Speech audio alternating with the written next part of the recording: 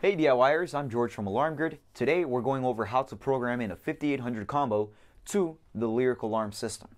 So the 5800 combo is a combo detector that does both smoke heat and CO detector, and it also has the option to do freeze detection. What that does is if the temperatures reach below 41 degrees Fahrenheit, the sensor will actually send a freeze detection trouble over to the panel. So first thing we want to go ahead and make sure is that the Lyric system is going to be in programming mode. So to do this, if we're at the home screen on the Lyric system, you go to security, you go to tools, and after you go to tools, it's going to ask you to enter in a code. You want to make sure that you use your installer code. My panel is defaulted right now, so it's actually 4112. Yours could possibly be different if you or your monitoring company has changed it. So you want to make sure you hit Tools, my installer code. Then we go over to program. And keep in mind, if you guys enter in the code and you're not taken to that same exact screen, that's because you must not be using the correct code. The installer code takes you to that same exact screen. If you're taken to any other screen other than that, then you're not using the correct code and you need to get the correct installer code to get it. Alright, so now that we're in the system programming menu, we make our way over to zones. Now, the 5800 combo, remember I said it does smoke heat, it does CO, it does freeze detection. There's also two other things that it does if you use loop 2 on the smoke or CO. Loop 2 on the smoke will actually have a maintenance trouble, and then loop 2 for the CO will have an end of life. So whenever the sensor needs to be replaced, it'll actually notify the panel, which will then notify you to replace the sensor. Now, we're going to learn in three of the zones today. We're going to do smoke and heat, we're going to do CO, and we're going to do freeze. Alright, so the first one I'm going to go ahead and do is the smoke. I hit add new, and I go to serial number. Now, when you go to enter in the serial number, you would normally what you would do with the sensors is you would fault them, or you would press a button, and the serial number would automatically learn in and populate into the screen as well as a loop.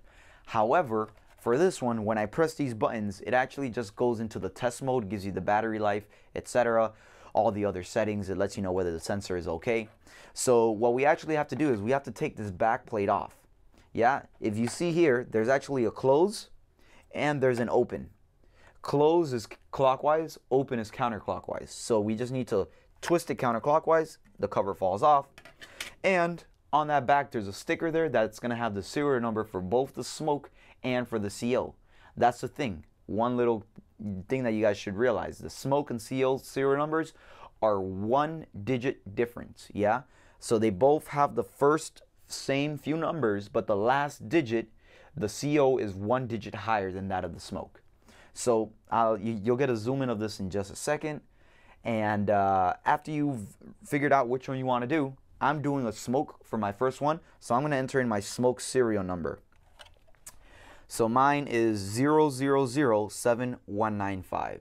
0007195. You just confirm. Alright, you hit done. For the loop number, you want to make sure you leave it as 1 if you're going to be doing smoke and heat. For the zone description, I'm going to go ahead and put this in the living room. So I'll type in, whoops, sorry, it had right there. So you notice as I started typing, it actually gave me a couple of suggestions. You guys, if you just keep typing, it'll skip past those suggestions. So if I wanted living room, I went ahead and typed in living, and then it gave me the option to do living room. If you guys are doing custom ones, keep in mind if they're not coming up in the vocabulary, the system won't actually enunciate it. So they do have to be words in the vocabulary dictionary of the system in order for the system to enunciate these zones. So I have mine set to a living room. For the device type, whoops, sorry, I'm going to hit the cancel. For the device type, I'm going to go ahead and set it to a smoke detector. The response type, it gives you the options of fire no verification or fire with verification. What the fire no verification does is that if this smoke chamber here fills up with smoke, the sensor immediately sends the signal over to the panel. fire with verification, what that does, smoke fills up the chamber. This actually comes in handy if you're installing this in a kitchen and you're cooking and the smoke from the pan goes up to the detector. If it's a false smoke, obviously, then the system, what it does is it detects the smoke, it detects the smoke in the chamber, and then you have 30 seconds until the sensor checks again to see if the smoke is still in there. If the smoke is still there, it then sends the smoke signal over to the panel. So if you're doing this in a kitchen, you may want to set this to a fire with verification, as sometimes when you're cooking, there is a lot of smoke that can come up from the pans. So if you saw in the description, I actually have this in the living room, so I'm going to do it as fire no verification.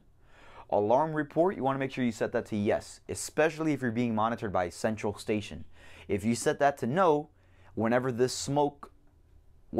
sensor goes off for that zone, it will not report.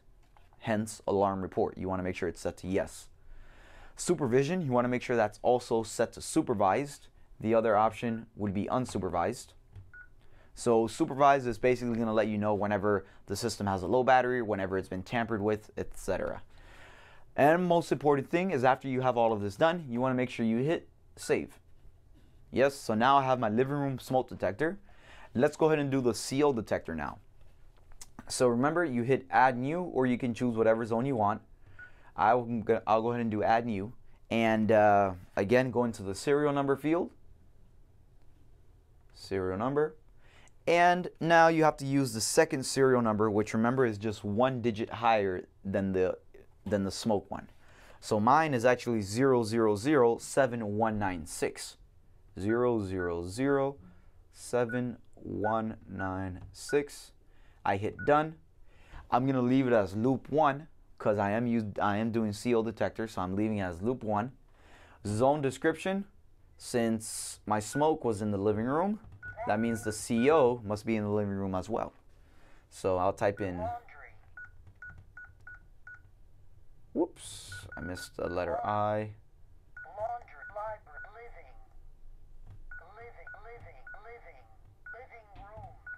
Alright, typed in living room.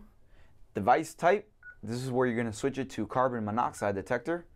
The response type automatically gets set to carbon monoxide. Alarm report, again, make sure that's set to yes. And supervise, make sure it's set to yes. And you hit save.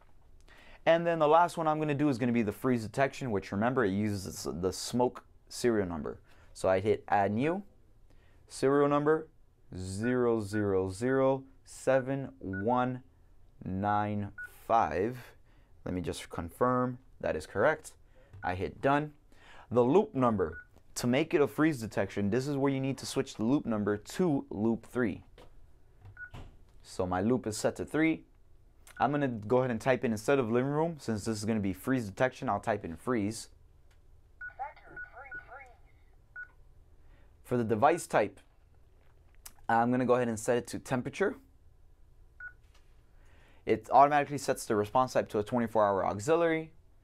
The alarm report, if you wanted to report to the central station, you can. Remember, this is just a freeze detection, so it's not like the central station is going to call the authorities or the fire department or anything like that. But you can always have them call you if you'd like. So if you want them to call you whenever the system detects a freeze signal, you can go ahead and leave the alarm report to yes. If you don't really care for the central station calling you, you can always just tap to no. I'll leave it as yes, just in case. And supervise, make sure you leave it as supervise. You hit save. Now I have my CO, smoke, and freeze.